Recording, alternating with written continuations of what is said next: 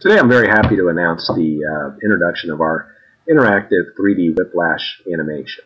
So here we've got an individual in a car with a rear impact auto collision, and the nice thing about it is this has a built-in graphics engine, a very high performance graphics engine that allows us to manipulate the animation, and we can zoom in and zoom out, look at the different types of injuries, the different motions from different angles as well. Very, very powerful. So here we've zoomed in, we can see the hyperflexion, hyperextension. Very quickly we saw the S-curve formation. We'll pause it here. There's the S-curve formation again, and then advance the animation, hyperflexion, upper extension, and then we can zoom in if we like a little bit further and see the tearing of the facet capsule ligament. And again, we followed the research very, very closely.